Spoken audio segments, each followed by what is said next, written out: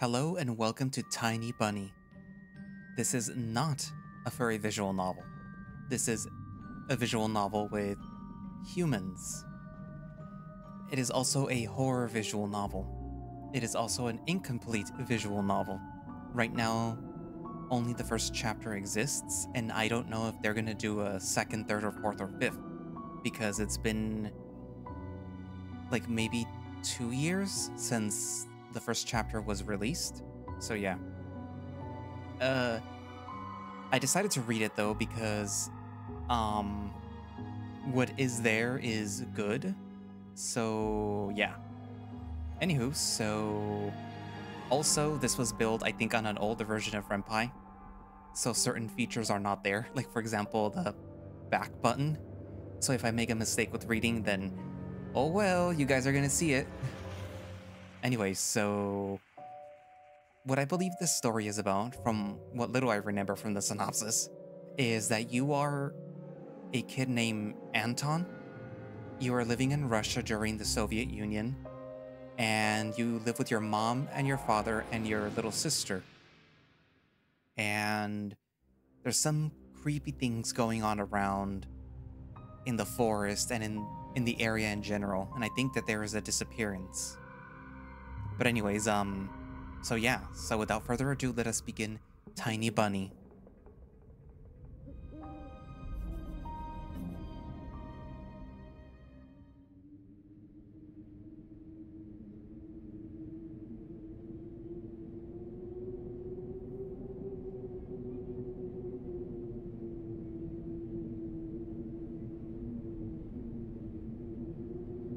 The wind clawed at my window all night long. It wandered the fields and howled like a hungry beast. An endless song, weaved from all sorts of voices, shrill, gentle, sneery, twined in the air. They were shouting and laughing, and arguing about something. Someone was running through the snow while casting long shadows that would occasionally creep close to my bed. Our house had a mind of its own, the creaky old mind of a building that had seen a lot in its days, and was seemingly trying to share its wisdom with its inhabitants. The lonely house faced the forest, and the dark green thicket gazed back with its hollow eyes, rustling, whizzing, swaying back and forth. One could come out and stand at the edge of the forest to reassure themselves there was nobody behind the crooked trees. Fuzzy silhouettes sway in the wind couldn't possibly do us any harm. It's just a play of light and shadow. Just a play. I knew it was just my imagination. I was already 12 after all. Still.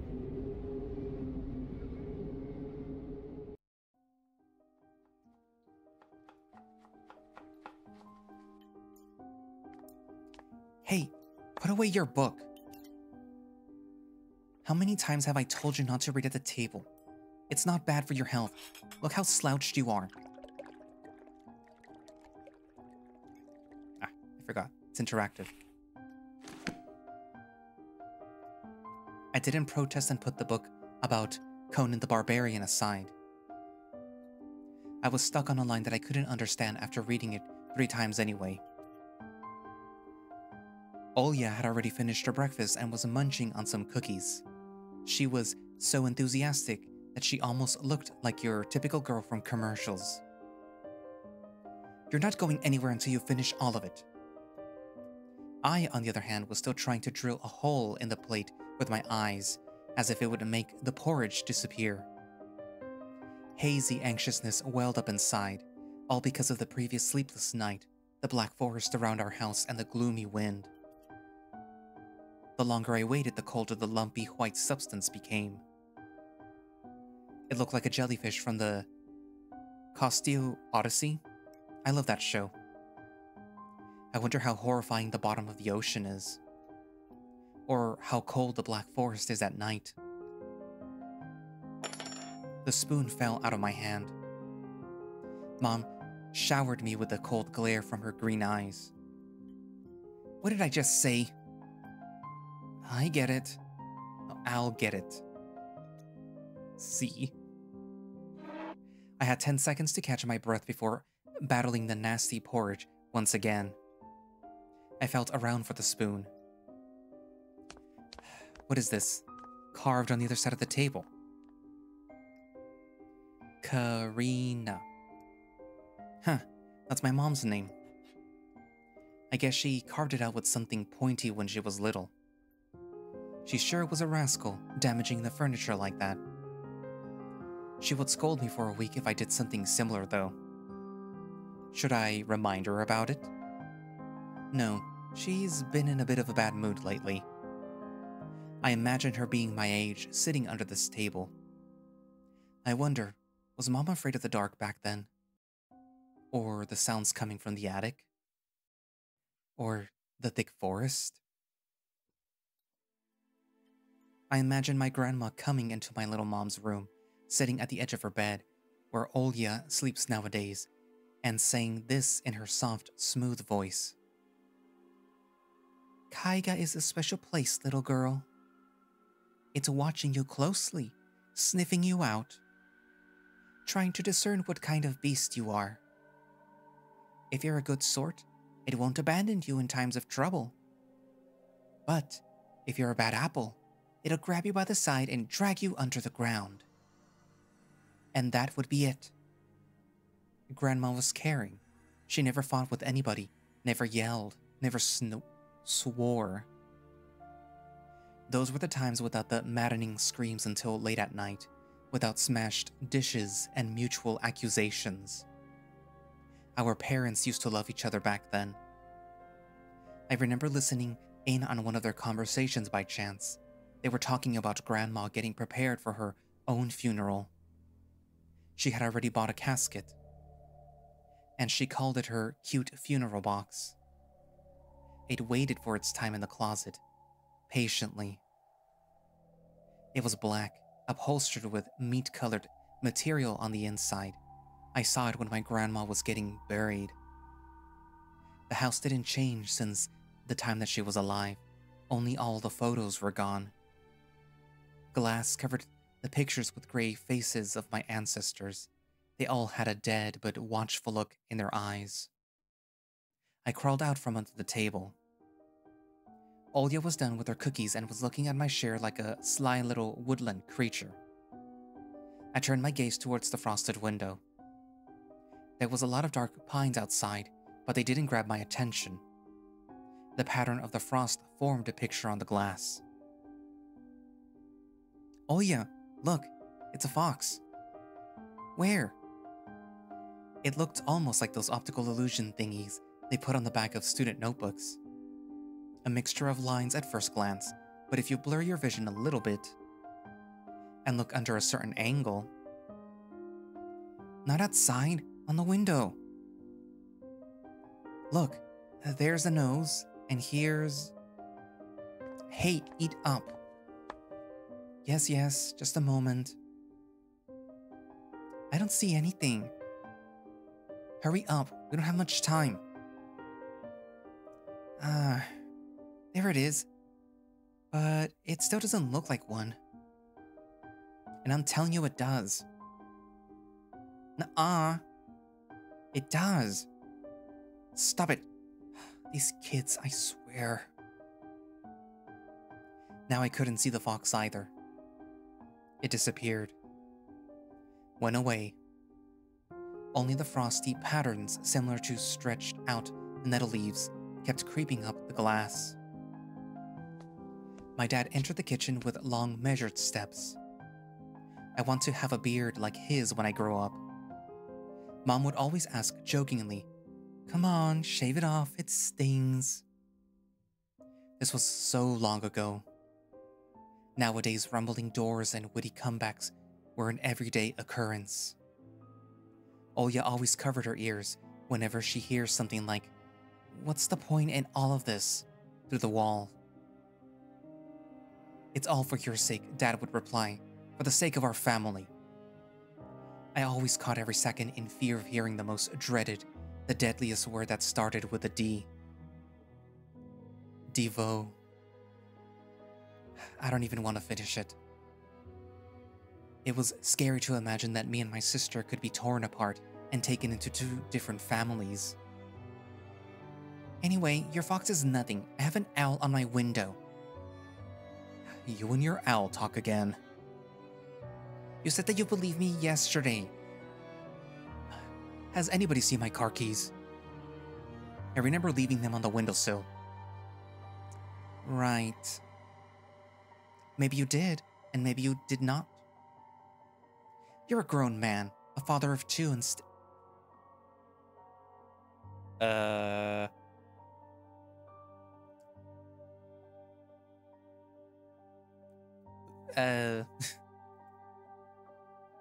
Okay. Karina, please, stop. Just let me get ready in peace. Your keys are in the basket along with the phone. Well, thank you very much. Anton, stop making a martyr out of yourself and finish eating already. And the owl. There was no owl. But there was one. It had giant glowing eyes. Oya sprang up from her chair and placed her hands on her little face, imitating a pair of eyes, the size of an apple each, with her fingers. Last year you had Bye-bye in your closet, and now this owl. But I saw it. Oya shifted her gaze back and forth from the dad to the mom to me, but couldn't find any support. Have you thought about befriending it? You know, like feeding it with imaginary mice? Don't bully our girl. She's just afraid to sleep alone because she's still little. Oya powdered her lips in rebellion and rushed into the hallway. The staircase that led to the second floor creaked. Mom gave Dad a strict look. Oh, that look in her eyes. It's so uncomfortable to be pinned under it. Dad just snorted in reply and left, ringing with the keys that he just found. A minute had passed and the theme song from The Little Mermaid echoed through the house. It was stored on incredibly worn-out cassette tape, which Dad already had to glue together once. It's so easy to fix objects by gluing them back together, for example. But how do you fix a relationship? Mom moved to the living room and I was alone, anxiously stealing glances at the window. Oya had trouble sleeping ever since we moved to this house. She would toss and turn or curl up into a ball under her blanket. Sometimes she would jump up in the middle of the night and turn on the VCR. Cartoons helped to take her mind off all the troubles that we had with the move in our parents. And then Oya said that she saw the giant flying monster outside her window. She became obsessed with it. Our parents did everything in their power. They tried every little trick to get rid of those ridiculous fears. Oya refused to sleep alone and didn't believe that the owl was just one of her nightmares. After tonight, I was unsure what to make of my sister's words, what to think of it myself. Can nightmares be infectious? Just last night, I couldn't get a wink of sleep and then ended up thinking of what to expect in my new school. There were a couple of days left before the beginning of a new term. My imagination drew long, twisting hallways that led to a classroom full of kids. But all the students behind their desks were simply dark figures, cut out using a template. Circular holes gaped in the middle of their faces, and pairs of eyes blinked inside those holes. It was as if some completely different creatures were looking at me from behind the flat black silhouettes. Their cruel glares, filled with icy sneers, made me shiver from head to toe. Will I survive here? Won't they gang up on me and beat me down, stomp on me with their bloodied shoes? The damn school can burn for all I care. I just wish for anything to happen to it. Doesn't really matter what. I didn't want to go there that much. I didn't want to see people who are just itching to smack me on the head, trip me up, think of a new offensive name for me, worse than the previous one. I felt like the glasses I wore made me an outsider or some sort of monster. My gaze slid across the drawings hanging on the walls. I couldn't consider myself a great artist, but Olya begged me to hang them. Drawing was the only thing that made me happy as of late. The small circle of friends that I had also enjoyed my paintings, and they promised to call me from time to time. Sometimes I imagine Mom picking up the phone and saying in a cold voice, "You've got the wrong number." Or, "Anton is not around." Anton is not around. I imagine my future classmates lying in their beds just like me, listening to the howls of invisible werewolves outside their windows. Maybe my new classmates will like me after all.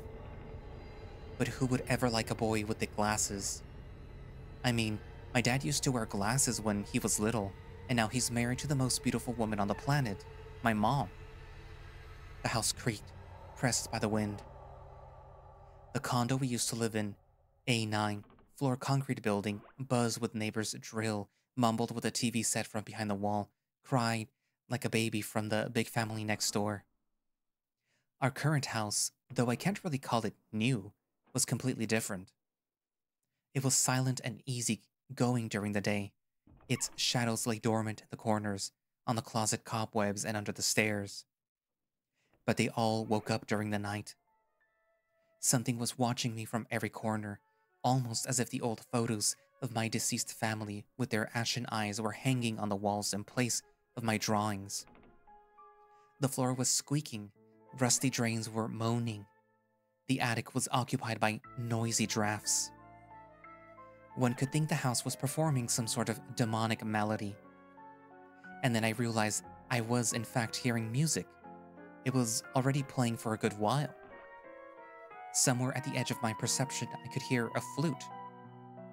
It was mixed in with the sound of wind, of the creaking old house, and my thoughts too. I stood up and rushed to the window. I wanted to reassure myself that this music was nothing more than a product of my imagination. It's not like someone is playing in there amidst the cold, snowy night, right?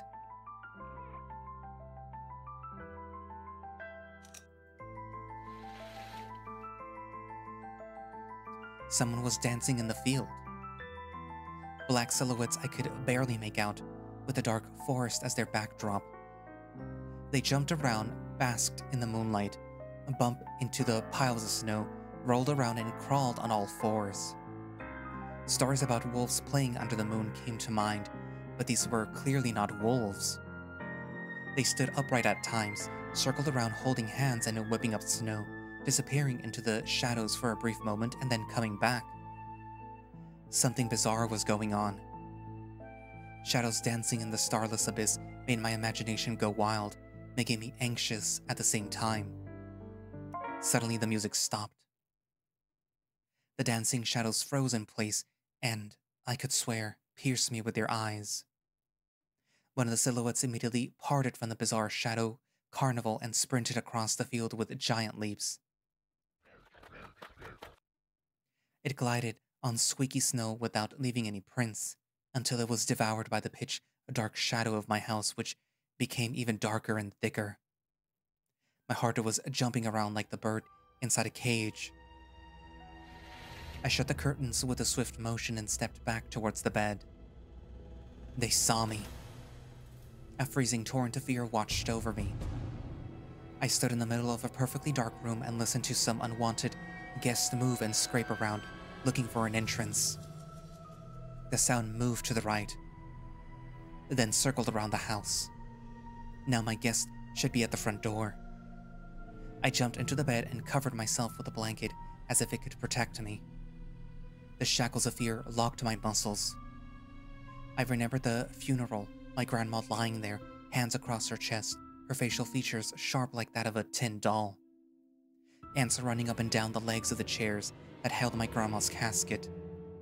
I imagined those little creatures climb up onto her head and pulling up her eyelids with their tiny legs.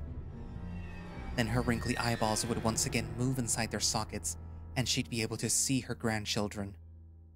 I was chanting the spell that she taught me throughout the whole procedure. And now, lying under the blanket and listening to the squeaks and howls, I was repeating the same words. On the island of Biome, underneath the blemished sun, in the sea of color blue, stands a cabin made of wood. There lay lard and ashen hair, for the spawn from Devil's Lair, to feast and always leave alone, God's faithful servant named Aton. Evil leave this house must. Ashes to ashes, dust to dust. Bizarre sounds had disappeared.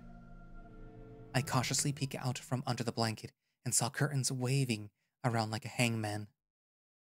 And then the night doused me with a new portion of boiling terror. The sound scratched at my eardrums. In reality, something or someone was scratching at the front door, clawing at wood, demanding to be let in. The door was shut. Dad had become very cautious recently, so he installed a sturdy lock. I remember him staring at the forest intently, as if he was looking for someone. Ashes to ashes. Dust to dust. I hugged my knees, placing my chin between them, and drilled the door with my eyes. It was so flimsy and weak before the might of darkness. And then... the doorknob twitched, slightly. Then it turned halfway once, twice, as if the person who tried to enter had no hands. The doorknob tilted once more and then started clicking violently. My jaw cramped from fear. My wet fingers clutched the blanket. The door creaked and opened. The wind taunted me, moaning inside this tin drains. Now you'll see. The door was wide open. Darkness writhed inside the cavernous mouth of a doorway. To me. It was as if the night itself was calling out to me, flapping its black wings and squeaking with rusty hinges. It was trembling and snarled by the wave of darkness that hung in the corners of my room, waiting for the one who weaved it to come out of the gaping black hole. Me. My abdomen tightened and my chest rose up, ready to exhale a desperate scream. But before I was able to do anything, the darkness asked, "Tony, you asleep?" My sister's pale face protruded from the thick shadows. And I almost screamed from relief. "Olya? I'm not sleeping. Did something happen?" Olya frowned and sticked out her lower lip, a clear sign that she was about to cry. "It's there again, staring at me. Shoo her away, Tony, please. I'm so scared." The fear that was tormenting me just a moment ago crawled away and hid somewhere in my stomach. I needed to calm Olya down. "It was just a dream, silly. Don't be scared. Dreams don't bite. No one's gonna harm you." Olya sobbed. She was trying her best to believe me. But was I sure myself? I have an idea. Let's go to your room and watch the video, Sleeping Beauty, for example. You like that cartoon, don't you? Why does the Sleeping Beauty have a prince and I have this scary bird? That question took me by surprise. All right, let's watch Cinderella. My thoughts became tangled, fuzzy. What was that? What studied me with its eyes while dancing feverishly under the moon? The darkness was clinging to the window, and it couldn't be fooled by Grandma's old chants. It couldn't be satisfied with a feast of lard and long ashen hair. "Tony, you coming?" Yes. Just a moment."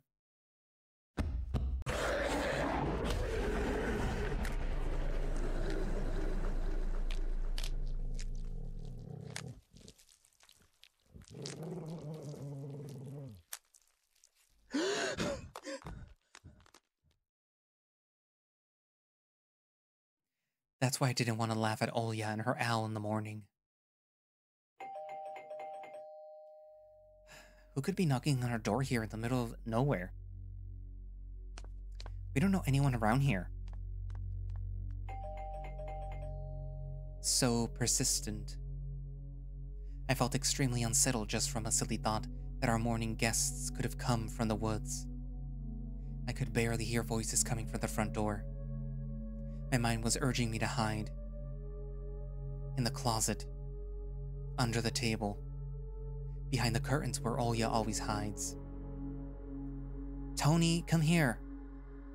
I felt like kettlebells were tied to my feet, but still dragged them towards the hallway. A couple of policemen towered over me in the doorway. They smelled like frost and worry. My mom always winced and grumbled the moment that she saw patrol cars, worse than bandits. At that moment, though, she looked somewhat confused. Hello? Senior officer who wore a grim expression nodded. A boy has gone missing yesterday. His name's Vova? Look at this, please. Have you seen him? The policeman held out a photograph to me.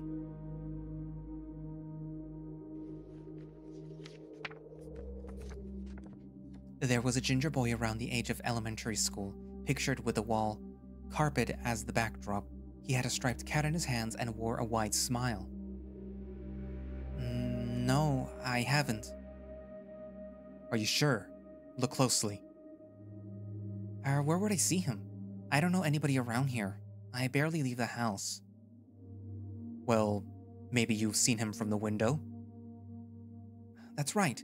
Your windows look straight out to the forest, don't they? The window. No, I haven't seen anything. I see. His voice was tired, but his eyes... His stare, long and heavy, was full of suspicion. I squirmed unwittingly under the weight of guilt, which his giant shadow cast over me. The policeman finally tore his eyes from me and glanced over the hallway, the stairway and the cracks in the ceiling, which I hadn't noticed before for some reason.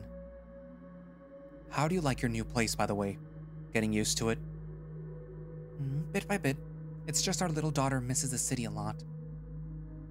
Misses the city, huh? Have the locals been treating you well?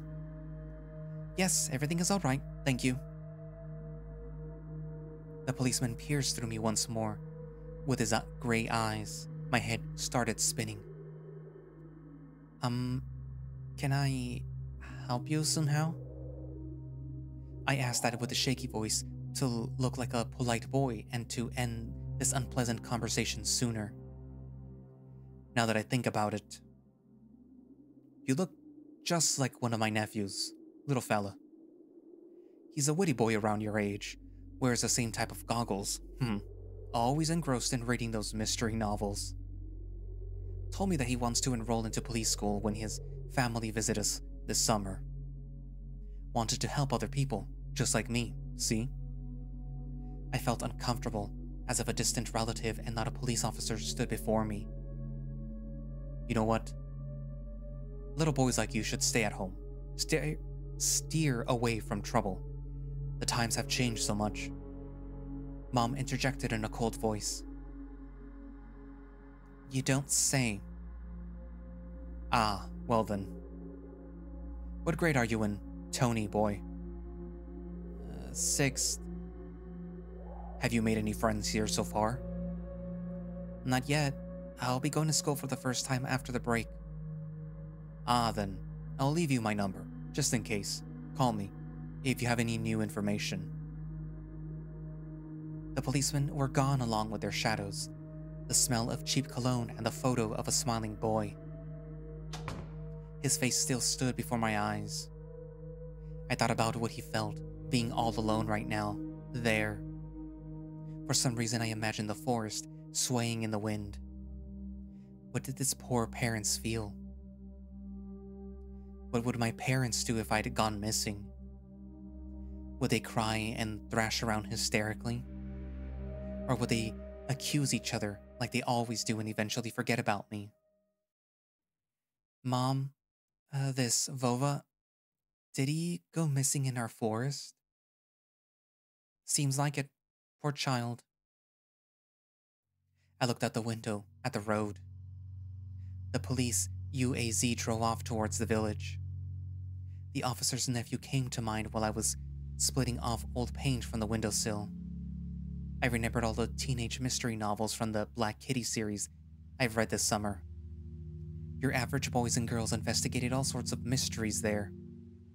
They looked for clues, spied on suspicious people. And after a set of amazing adventures, bam, solved any complicated case. They became local celebrities and must have made their parents real proud. I noticed a trail of policeman footprints that led to the forest. And then it clicked in my head. Why don't I start an investigation of my own? Maybe I'll find this lost boy. And I'll get my reward. Oya will be so happy. And not only Oya, Mom and Dad too. Maybe they'll even forget about their quarrels for a while. Maybe I'll even save us from the D word. I fantasized about buying Oya a Tamagotchi and getting a cassette player and a bunch of tapes for myself. And a whole box of Kinder Surprise. When was the last time that our parents bought us any toys? Last autumn, I think. My dad had lost his job at the time. There's that annoying song about it. I had little to no idea what was the accountant's job like. They counted money. Neighbors used to envy us. But nowadays, Mom and Dad barely had money to afford sweets, and Dad would always divide a single chocolate bar between me and Oya. Sometimes I gave her my share too. No matter how much I wanted to eat sweets, she was still just a pipsqueak. I couldn't wait to go out looking for clues. I'm going outside. Yeah, right. You want the police to go around with your photograph next? The forest is so thick. What if the boy got snatched up by wild animals? Or something even worse? Even worse, echoed throughout the hallway. I won't go far. I'll stay away from the forest. Did you hear what I said? Or should I repeat myself? You'd better pack up your school bag or go play with Oya. The sound of splashing water came from the kitchen. It meant that the argument was over and Mom had the last word.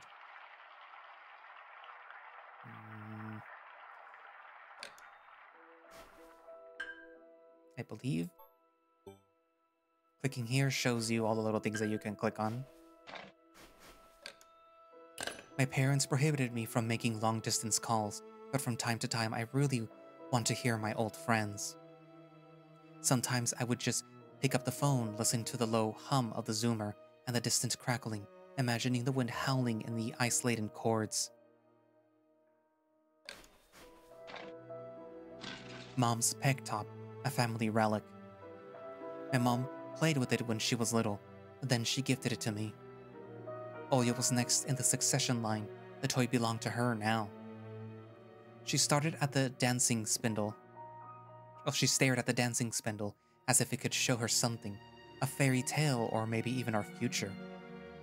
Now even my little sister was a bit too old for the old, squeaky peg top. This cross had seen so many people come and go in the house. It was black, as if absorbing all human sin from the long years that it was hanging under the ceiling. After Grandma died, Mom was going to take it off and hang a horseshoe in its place as a lucky charm, but she cut herself with the cross's sharp corners and almost fell from the stepladder. Dad called it a sign from above and ordered the cross to be left alone in its rightful place. I mean, you could probably put like the horseshoe like right here. The dark, stuffy closet.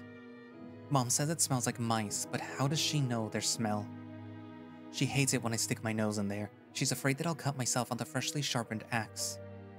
And Oya can't even be lured to close it. She thinks Babai is living there.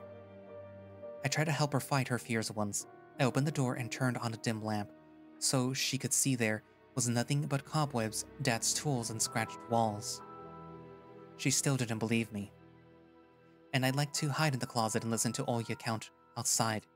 1, 2, 3, better hide from me. And then drag her feet on the creaking floorboards, hopping or hoping that she won't need to look for me in the cramped monster's den. I believe that's all you can see here. And you can't go outside yet.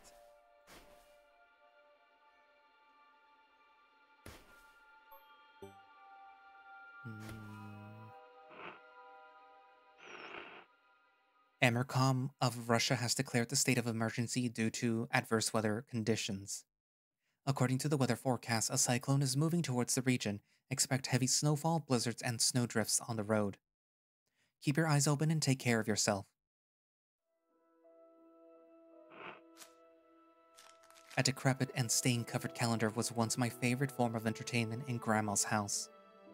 I remember waking up and running to the kitchen so that I could tear off yesterday's leaf first thing in the morning, as if the coming day would get lost in the taiga forest without my help. One day closer to New Year's, one day closer to Grandma's funeral. I haven't touched this calendar for years now, since the time that they started writing dark and spooky death chants that only made me gloomy instead of funny proverbs and superstitions, to be exact. I grabbed the dusty calendar leaf with caution and tore it off effortlessly. Sadly, the spooky descriptions from my childhood were still there. 7 horses carried the log. If 7 can't carry, bring the 8th from a fairy. They will take it away and never come back. This is the fate the log cannot escape. I crumpled the gray leaf and threw it into the waste bin, hoping to get rid of the anxiousness that washed over me. It was spreading inside me like an ink stain on blotting paper.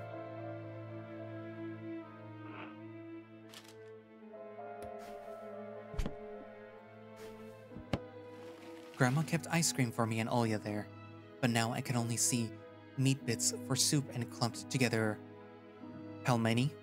I grew to hate them already. This looks like medication right there, both of these eye drops. Butter, I think. A lemon or lime. 2 things that are pickled.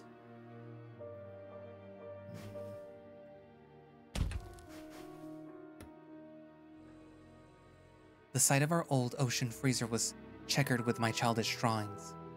Mom's recipes and all kinds of stickers from bubblegum with dinosaurs that Olya liked so much. Among that still life picture hung a piece of ruler paper with the phone number of the police officer who visited us. First Lieutenant Tikhanov, I read inside my mind, looking at the officer's sprawling handwriting. The scrap of paper was held by 2 pieces of a broken magnet from some old Soviet toy, and those pieces just barely covered the numbers as if to taunt me. I leaned towards it to unveil the mystery and take the piece to a safer place where it would wait for its time, when I would finally find Vova and be the first to call the police with the happy news. That is a very unfortunate name, Vova. Anton! Mom's reproachful eyes stared at me. What do you need this for? Hands off, you'll lose it. Angering my mom was the last thing that I wanted, so I lowered my hand. So I think you have to get rid of her. It was difficult to lie to Mom, but there was no other way for me to run away from home. Mom, something's wrong with the TV. The picture is dim and there are stripes all over the screen. Mom's face became visibly distorted. You're killing me here. So have you had enough of shooting those stupid ducks now? Told you, the kinscope will go dim because of your console. Where will we find a TV technician in this hole, huh? Maybe it's just the settings? Please go see for yourself. Strange, it worked fine in the morning. Maybe the snowfall caused it? Mom rubbed her hands clean on her apron and went to Olya's room. So now that she's gone, Senior Lieutenant Tikhanov, Konstantin Vladimirovich, telephone number 20337. This is the last thing you can. I took a peek at Mom's crossword. She would get very angry when someone gave her advice, so me and Dad faked knowing the answer and being able to reveal it all the time. I smiled at that fleeting thought. Vertical, 9 letters.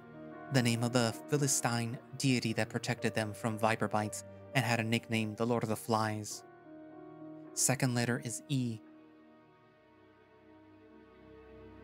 I believe that's all that we can do here. Yeah. She won't let me touch this. Anton, get your ass out of the closet immediately. I so can't. Anton, get your hands off the phone. But Jesus, Mom. I opened the front gate and went into the field. Carefully so Mom wouldn't see me from the window. When I crossed half of the distance towards the forest, the snow piles became as high as my knees. I remember my nightly fears. Give me a moment.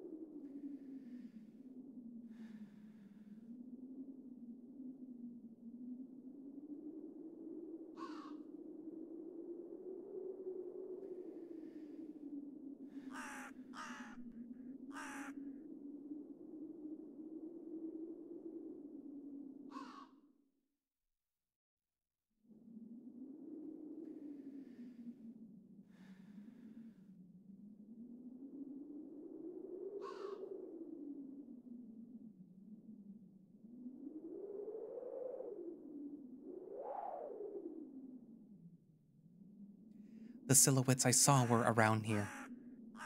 They were jumping around, holding hands. The hypnotizing music started playing in my head, all on its own. In the light of day, those distant figures felt like a simple dream. The sun turned my nightmares to ash, but the aftertaste was still there, distant ringing in my ears, distorted shadows crawling on the snow alongside me. And a barely audible whisper in my head, blurry and almost kind. Everything was silent. So silent that I felt like the world was totally empty. No ground, no sky, no parents, no Olya. The time reached its limit, a one-way trip that ended at the forest. Piney stockade. Sometimes silence was much more scary than any scream. Our parents would scream at each other while arguing, and both me and Olya turned to stone, listening to them. But then, always came the ringing silence. Our apartment became numb a couple of days before we departed.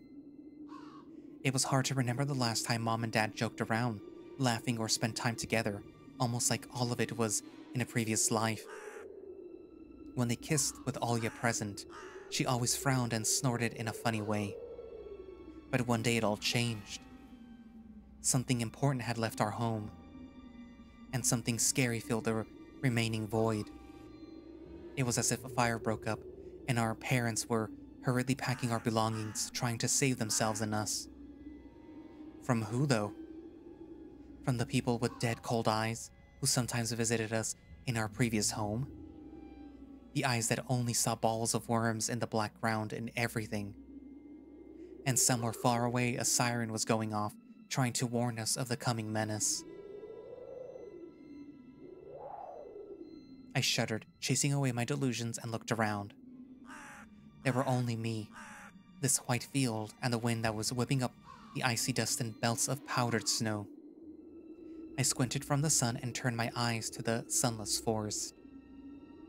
It looked especially dark in contrast with the blinding whiteness. Knobby tree roots slithering under the snow like fat snakes. Rotten leaves and corniferous needles froze in the ice. Dry, prickly branches intertwined, bringing up uncomfortable thoughts about fences. Were they protecting the forest? Or were they keeping something from breaking out? Some object was hanging from one of the pointy branches. I tried to get closer, drowning in the snow, and when I almost got to the edge of the forest, I saw a knitted mitten. It looked like a wounded bird amongst the hungering semi-dark. Should I take it to the police? Their senior officer looked gloomy, but he still reminded me of Captain Casanova from my favorite TV show called The Streets of Broken Lights. He was also always anxious, with a tired look in his eyes, but still brave and strong. Will this Mitten help them find the lost boy? Vova! I heard a distant shout, like it came from the river. Vova! As if the trees were calling out to someone. Vova! Resounded closer to me. There was someone standing there, behind the trees. Hiding.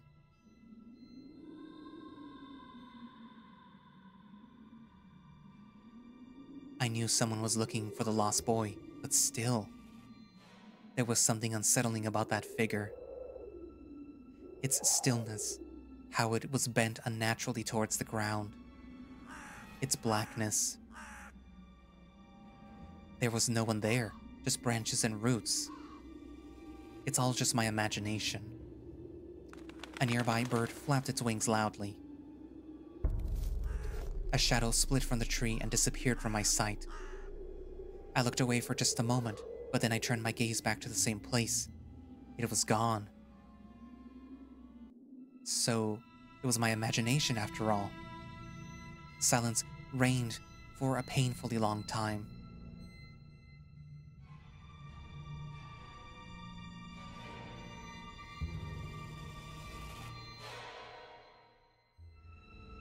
My muscles were tightly sprung. My heart was beating somewhere in my throat. Any noise, any little movement, any small whisper from the thicket, and I'd sprint. But nothing of the sort happened. I looked at the Mitten once more. Take it. I decided to take the lonely Mitten from the branch.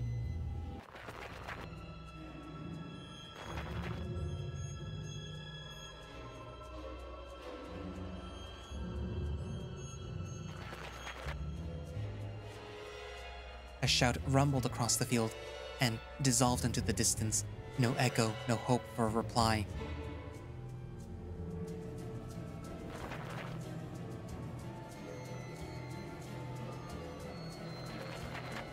I stepped towards the bristly trees and tried to claim my find. It didn't budge. I pulled harder, the branch creaked and the Mitten tore off, landing in my hand with a squishy sound. All too heavy, wet. I squeezed it without thinking and something dark spilled from it, forming a tiny string between the Mitten and the snow. Steam rose from the snow pile.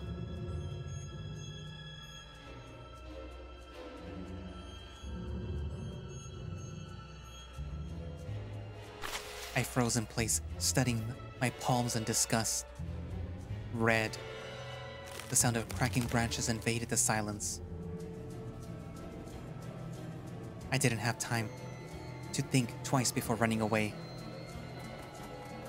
Someone was chasing me from the darkness, breaking pine branches, closing the distance with giant leaps. Snow was slowing me down. Crazy thoughts flew through my mind. I'll get caught. They'll get me. I'll get dragged into the thicket. I'll be gone. Forever. But there was one more voice, probably one of reason. It gave me strength, spurred me on. You can do it. Don't stop. I heard an animal roar behind me. It was so loud my ears went numb. It felt like the sound had come from a pack of hungry beasts rather than a single one. Their nostrils sucked in freezing cold air. They sensed my fear. Two giant wings flapped above my head. An enormous shadow flew over the clearing. A hoot, a wheeze. The roars were coming from all directions now. From the dried-up raspberry bush, from the twisted pines, from under the windfall. Hurry, run, don't look back. It felt like I was inside a nightmare. The snowy clearing became vicious like quicksand. I was stuck in place. I pulled my legs from the mushy trap just to be caught in a new one, even deeper than before. I continued to drown, sinking deeper and deeper with every desperate push. Was snow ever this sticky? I screamed in horror after realizing that this wasn't snow. Someone or something in the snow pile was clutching my pants. I gathered all my strength and rushed forward. The pressure on my leg was gone, my boots slipped out from the hole, and my soles were on a hard surface again. I reached a clear path with one jump, and from there ran to my house. Its gloomy facade didn't look threatening now. The house was my line of defense from the shadows that flapped their wings and the creatures that were hidden under the snow. I tripped over the doorstep and smashed into the door.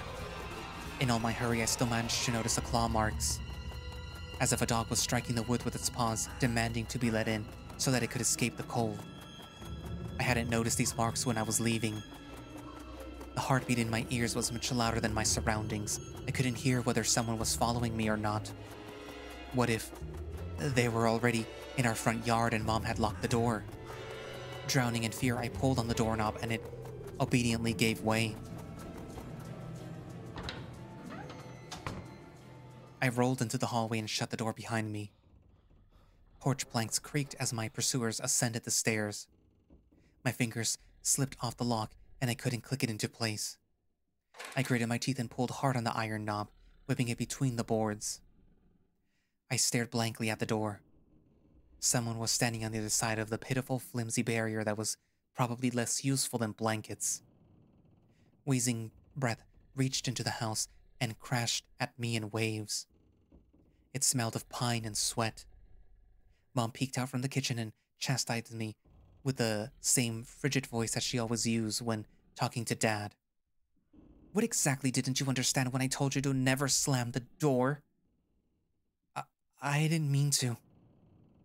I snuck a glance at the door. The smell was gone, and the breath was too. If there was someone in the first place, of course. Here, mere 5 meters away from Mom, my fear was slowly weakening, melting like snow in spring, and with it the last bit of strength that I had left, my body too. My legs gave way. I propped myself up against the wall so that I wouldn't fall over. Mom's expression had changed immediately. The cold mask of strictness and detachment was gone. Mom looked the same as before all those quarrels. She saw my condition at last, my wet pants plastered with snow. Where have you been? What did I tell you, huh? I told you to stay home. Am I nothing to you? I got afraid that she would cry. I reached out to her like when I was very little and wanted her to cuddle me. But Mom regained her composure fast and put on her usual face. Her eyes shined like steel. Her voice rang out. Your dad can't find his cigarettes. Be honest, did you snatch them? Were you smoking in secret? There was someone chasing me. I thought... I stuttered as soon as I started explaining myself. Tears welled up in my eyes. Mom leaned towards me and sniffed my clothes like a beast, searching for the smell of tobacco. Then she squinted her eyes in suspicion and looked into the front yard. Her expression changed in an instant, and she covered her mouth with her hand. Look, over there, at the fence. My heart started thumping, as if I became prey once again and my pursuers were still following me in the field. I could swear that I've heard something scratch at the door, just like my nightmare. Mom beckoned me with her finger, and I gathered all my remaining bravery to look into the kitchen window, facing my fear. I could barely discern some hairy silhouettes swimming in the snow through the icy winter patterns on the glass. Dogs. Just a small pack of strays with no name and owner, barely reminding of the hungry monsters that live on the edge of the forest. Oh boy, were you scared of them? I think I'd rather be scared of you, Aton. Oh, I think they'd rather be scared of you. They were chasing me, like a bunny. And what if they were rabid? The smile had slowly disappeared from Mom's face. Now she looked at the dogs as if it was her first time seeing them. What if they attack Olya? Mom? I wish your dad would just shoot them all. Mom, look. They're alive. Huh? What? Are your friend or foe after all? Make up your mind. Are they your friend or foe after all? Make up your mind. You're not a little kid already. Mom sighed in annoyance, and I felt so bitter that I bit my lower lip and fixed my gaze on the cobweb-rid corner. Well, some detective I am. In reality, I wasn't risking my life amongst monsters, but rather my pants amongst a pack of stupid strays. And for what? What use do I have for this? Mitten. Of course. A darkened, sticky mitten that belonged to the lost boy made a squishy sound in my hand. Seems like I was clutching it the whole time. That's my trump card as a detective. I hurried to present this clue to my mom. Mom, look. This is Volva's mitten. That boy the police was asking about in the morning. It's drenched in blood. I found it hanging on a tree. I can show you where. Let's call the police like the officer told us to. Mom, look. Ew. A shadow of doubt slowly crept onto my mom's contorted face. As if she was trying to remember something distant, like someone tries to remember their dream, but the images slip away. Stop at this moment. Oya will go insane if she hears you. She already has trouble sleeping and whines all the time. And you joke around like this. At that moment, I realized the mitten was actually wet from snow. There was no blood whatsoever. I wanted to sink through the floor from embarrassment. Come here, my boy, who cried Wolf. Oh, don't just stand there. Come take your pills. A golden-colored pill, reminiscent of a dead wasp, fell onto my palm. I already took one during breakfast. Don't talk over me. I told you to stay home and you... Dad would have given you a good whipping for that. Come on, take it, or you won't be able to sleep at night, and you have school tomorrow. So I had to swallow the bitter medication, drinking it down with similarly awful water that gave off a taste of chlorine. Maybe it wasn't Volva's mitten. Maybe it wasn't a mitten at all. Just like the forest monsters. And Oya's owl. Am I going mad? What's happening to me?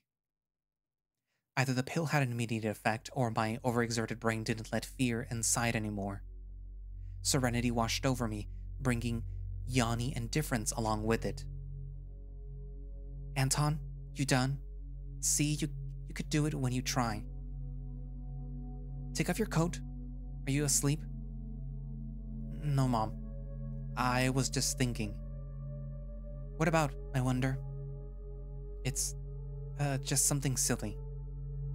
Mom scrutinized me with suspicious eyes.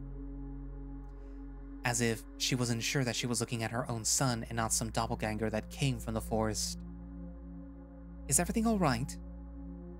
You had the same exact expression when the policeman asked you about the window. I'm all right, Mom. She heaved a deep sigh. Fine. It seemed like the house had changed. The sofa's fabric had become discolored. Fingerprints appeared on the bathroom tiles. The light bulbs also felt different, dimmer and yellower. Even the saliva inside my mouth had a different taste. A melody from Aladdin could be heard from the upper floor. Oya was done rewatching her favorite Little Mermaid episodes and switched to the other tapes. I slowly changed into my home clothes and stopped before the sink and studied my reflection in the mirror, like I was trying to solve one of those spot the difference puzzles. Then I went upstairs. Jafar and Iago's voice died down. I walked past Olya's bedroom and slipped into my own.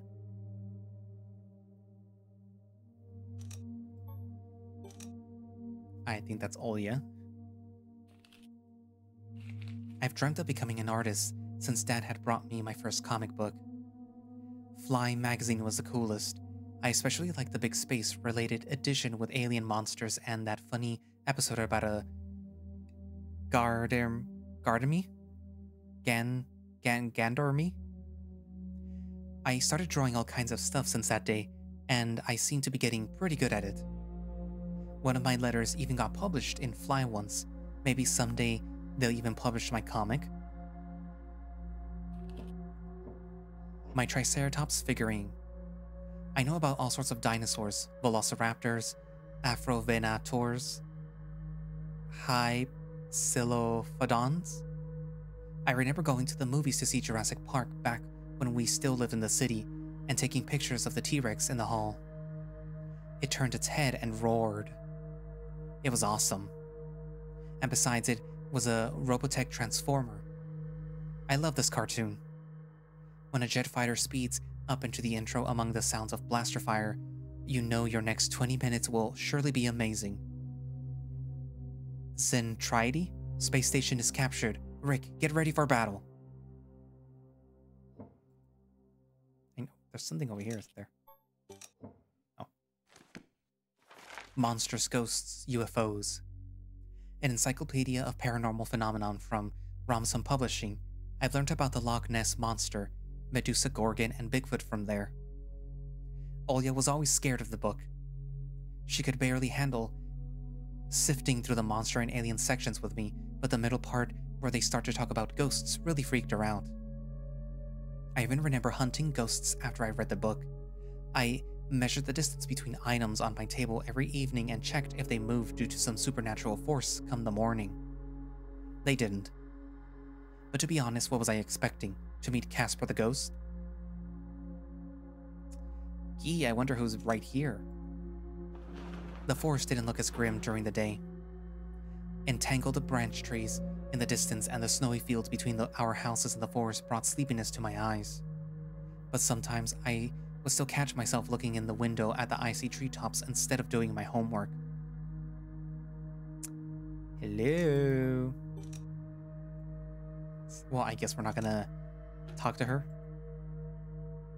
One of the drawers was empty. I hid the policeman's phone number along with the mitten there. The simple action drained the last bit of strength from me.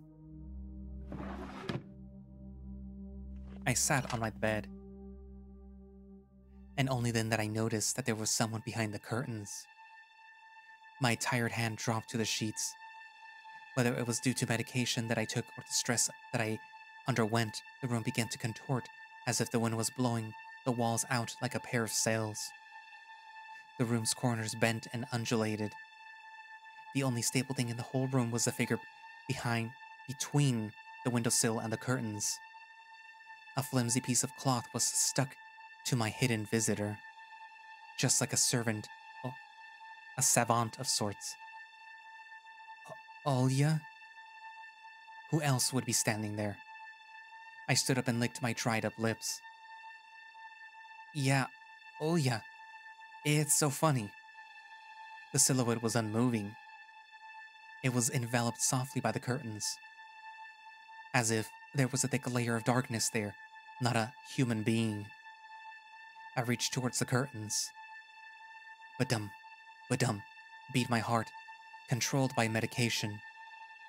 The wind sang in the field with a chorus of voices.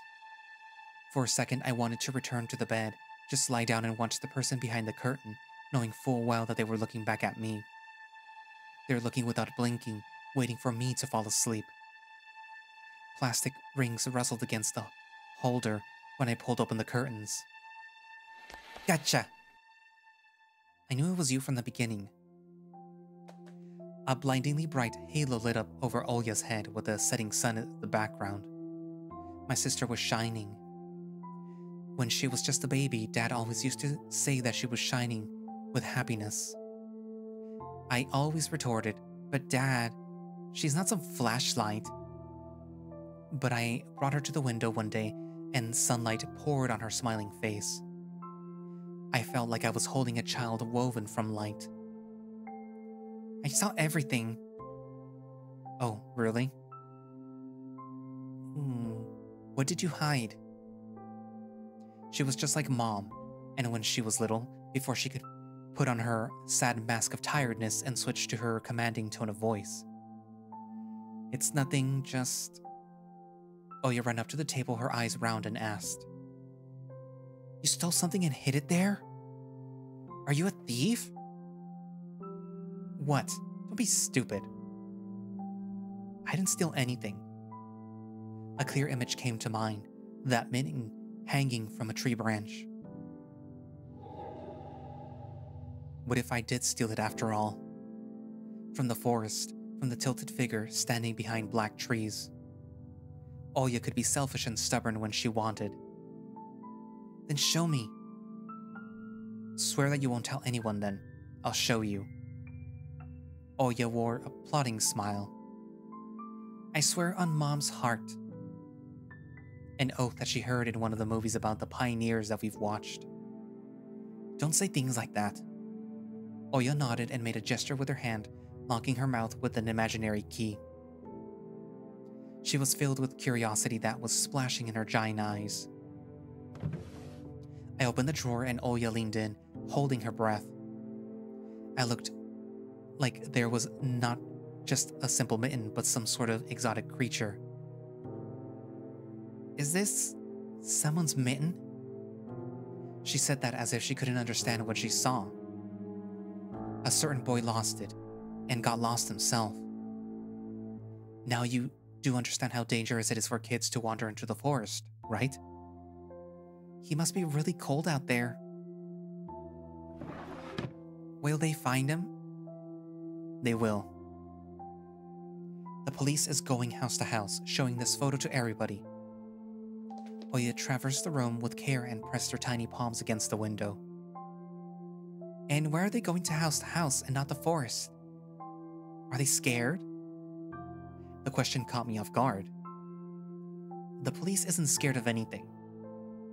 Yeah, right, flashed in my clouded mind.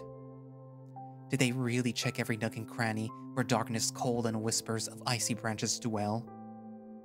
If that's the case, how did they miss the mitten? Or did it appear later, for me? I changed the topic, as if trying to get Oya as far away as possible from the forest thicket. We may get a reward if I go and find this boy myself. A lot of stuff like in Field of Wonders.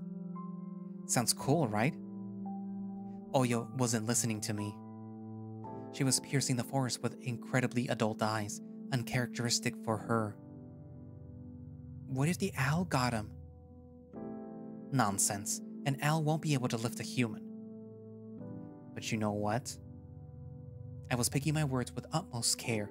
I forced them out of my overexerted brain. Stay away from the forest. I think it's... How should I put it? It's cursed or something. Just like a fairy tale? No, not like that. More like in the spooky tape Mom and Dad are hiding from us. Oya shivered and stole a glance at the window. I saw you running away. Someone was chasing you? No, it's just... I was hurrying back home so Mom wouldn't be worried. As I looked at my sister, my heart was tearing apart. Was she so fragile? Oh, she was so fragile. It was so easy to stifle her light. A gust of wind and her small fire would be gone. You're lucky. Mom won't ever let me go outside. I'm like a princess in the tower, can't go anywhere. I'll die from boredom here. You're wrong. No one has ever died of boredom. And you have me and your cartoons, and Mom and Dad will be good to each other soon.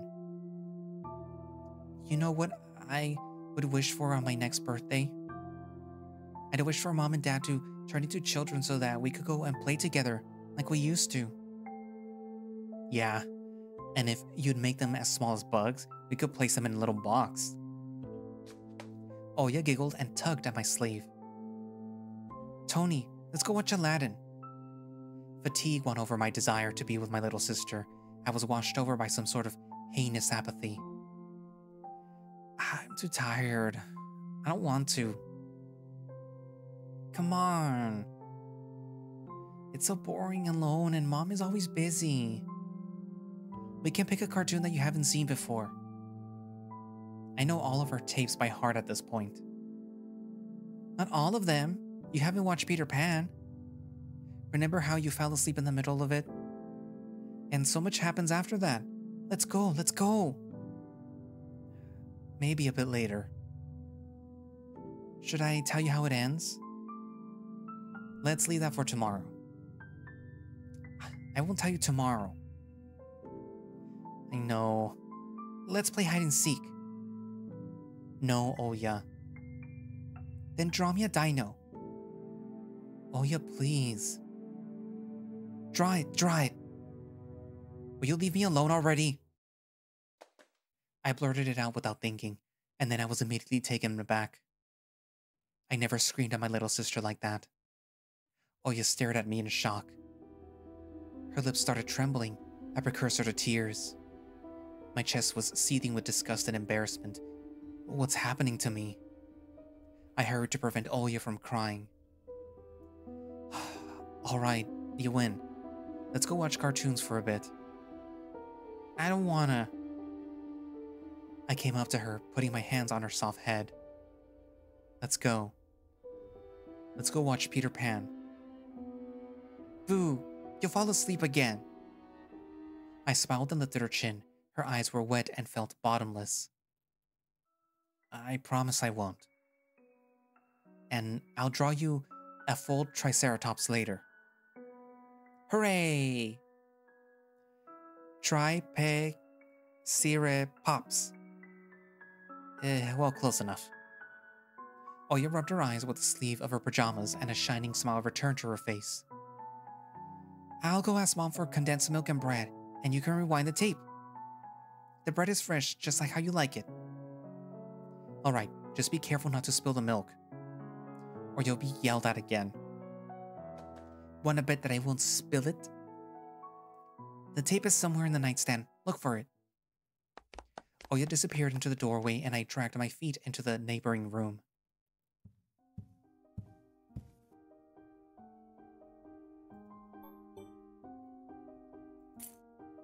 A piggy bank.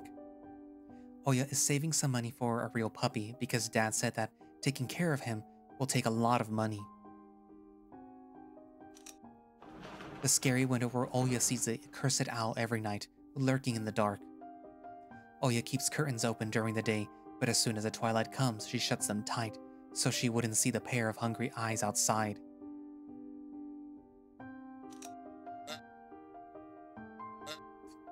That's a weird sound for a bear to make. Oya's countless toys. An old teddy bear is the main attraction here. Oya doesn't sleep without it. And she digs her nose into its fur when she sleeps. Doggy. Isn't that like the Pixar ball? Chip and Dale, Rescue Rangers. The old photon TV was gathering dust in the corner. All that was left was clicking the button on the front panel. The tube warmed up and familiar white noise started dancing on the black screen. I almost reached out to turn on the VCR when the noise calmed down and a blurry image appeared for a moment. It was a dark taiga forest, just like the one outside my window. The picture split the screen in half. Something creepy resembling human speech was coming out of the speaker. Just a few moments later, the scenery was again overshadowed by noise. Did it catch some rogue signal? The local TV station only really showed Soviet cartoons, and even that was pretty rare. And only just recently, I used to always watch Robotech before school. It was awesome. Maybe I should tinker with the antenna. What if I catch this channel again? On the other hand, Oya had asked me to find the tape. It wouldn't be nice to disappoint her. But in my sleepy state, I didn't have the strength to do all of it.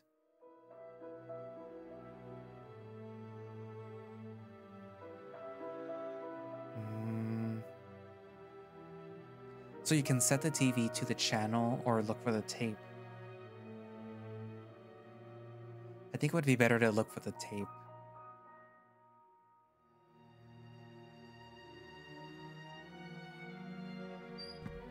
I sifted through the shelves full of dolls and blue hippos from the Kinder Surprise. They look like, what is it called? Moomin? There's a Predator VHS right there.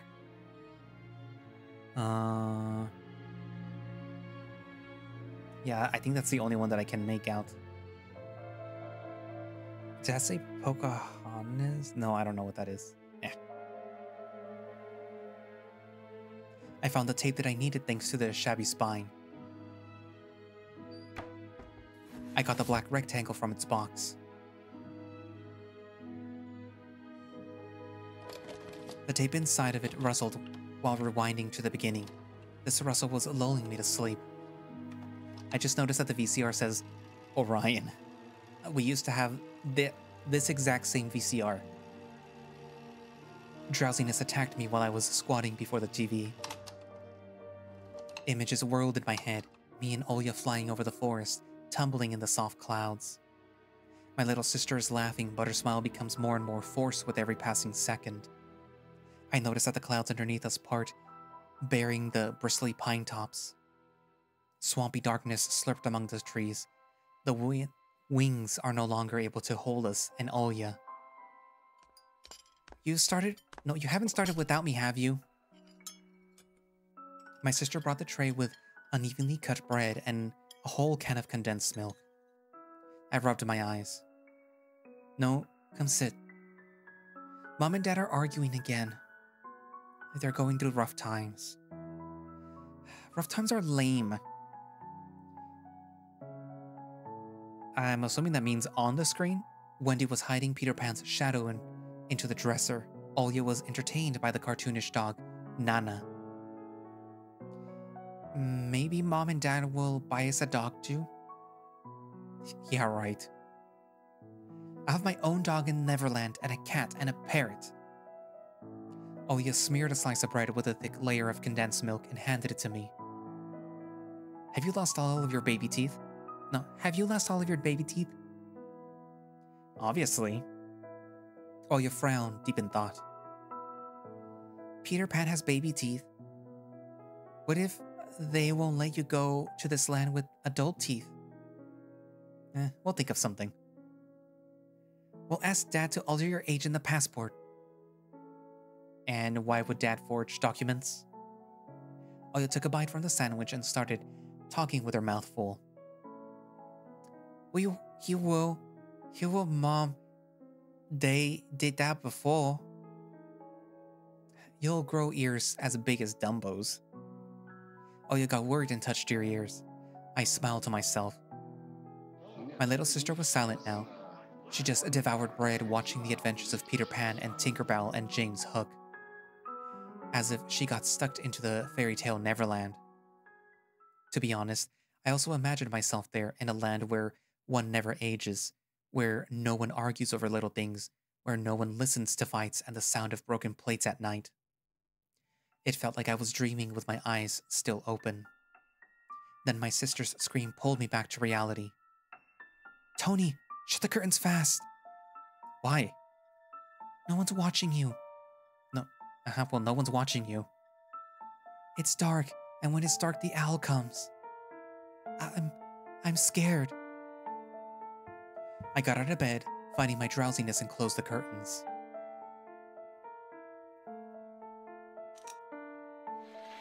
I did my best not to look outside, towards the treetops, towards the taiga forest, which seemingly drew closer and closer. Of course, it was just a visual effect from the shadows of branches scraping the snow. Tony, Mom thinks I made up the owl. And Dad, too, thinks I'm a liar since I'm small. But the owl exists. Honestly, it does. Do you believe me, right? That it comes every night and...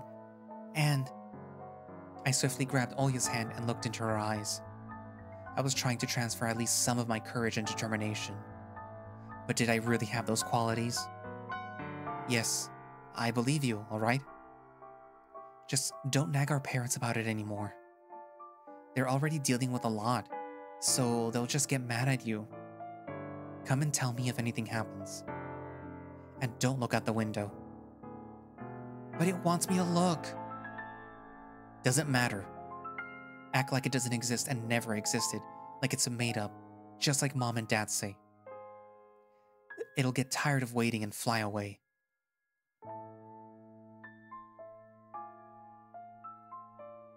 It was madness, but after everything that's happened recently, I was more and more inclined to believe Olya's owl existed.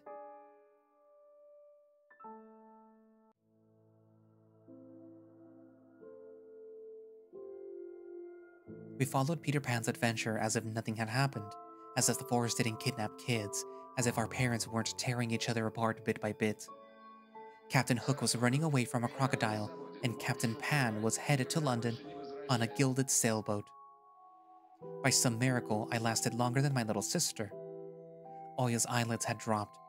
She started snoring lightly, resting her chin on the side of the bed. I stood up and left Olya's room.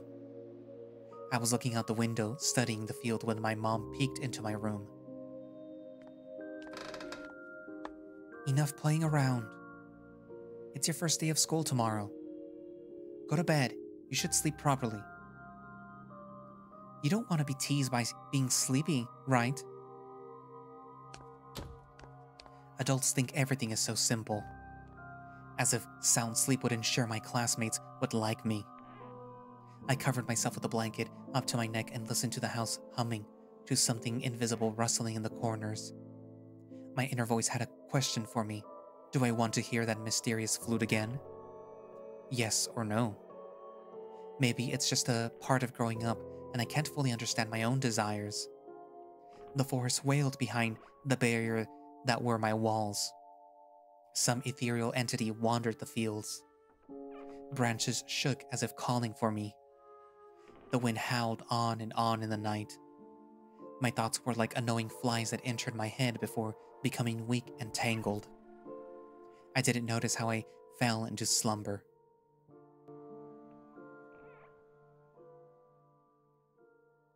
Thank you for completing episode 1 of Tiny Bunny. Did you enjoy it? Do you want to know what happens next? We're already working hard on the continuation of the story. It's too bad that nothing has come out yet. And like I said, it's been a year now, a little over a year, I think. Apparently it's on Steam, or it's going to be on Steam. I'm not exactly sure what this is. Here's a Twitter thing and whatever this is. But yeah.